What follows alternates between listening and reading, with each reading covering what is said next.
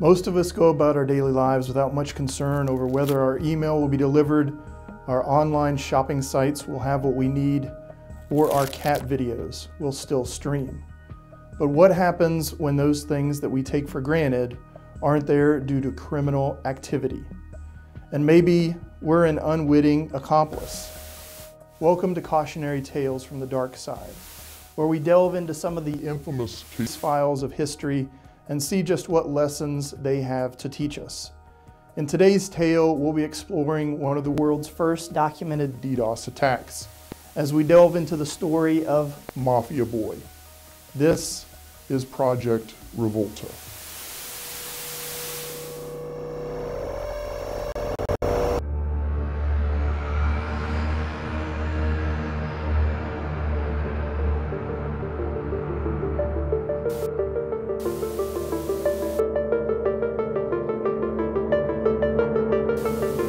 So just what is a DDoS attack?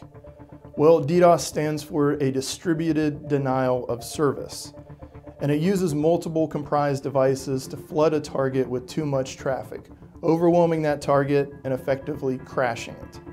Targets can be websites, services, or whole networks, and the usual goal is to take that target offline or stress it so much such that it can be further exploited.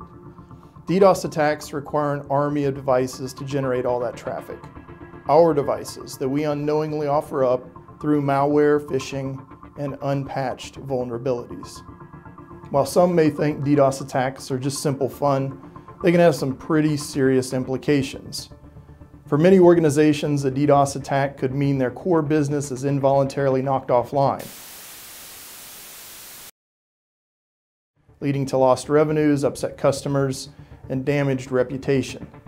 By the third quarter of 2019, DDoS attacks had increased 241% as compared to 2018 and ended up costing companies more than $10 billion.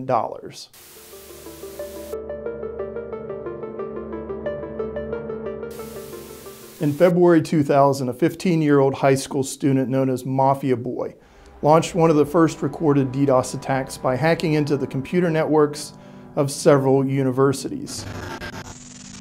He then used their servers to launch an attack that took down several major websites, including Organization Identification Redacted. According to the market research firm Yankee Group, this attack incurred $1.2 billion in economic damages and drew the attention of then U.S. Attorney General Janet Reno, launching some of the cybercrime laws that are in place today. Now, before you go spinning up your own DDoS attack, you should know that DDoS attacks are illegal under the Computer Fraud and Abuse Act and can earn you up to 10 years in prison with a fine up to $500,000 for initiating a DDoS attack without permission. Even with the threat of some serious hard time looming, there are still those who will do these things. It's up to us to be vigilant and protect ourselves. While we might not be able to totally prevent a DDoS attack, there are certainly some things that we can do to decrease the risk and reduce the collateral damage of an attack. First, just as with any potential disaster or risk, we should have a plan. That plan should detail out the who's, the what's, the how's, that all need to be done if the worst occurs. Next, we should make sure that our infrastructure is kept updated and secured. Unpatched security holes are a common way attackers can infiltrate systems. So it's important to make sure that we're current and using all the best practices to keep our attack vectors to a minimum. Another way we can help mitigate a DDoS attack is to simply absorb it. We can architect our infrastructure and applications in such a way as to be able to absorb unusually heavy load. We should also eliminate bottlenecks where possible and build in some scalability and failover capabilities.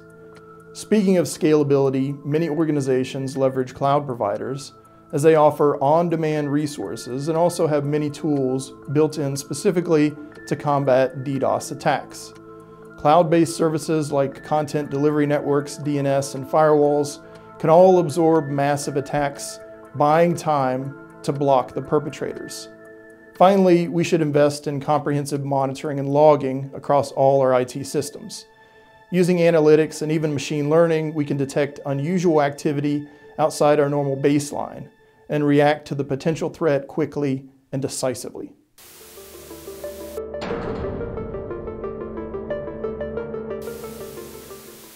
16 DDoS attacks take place every minute.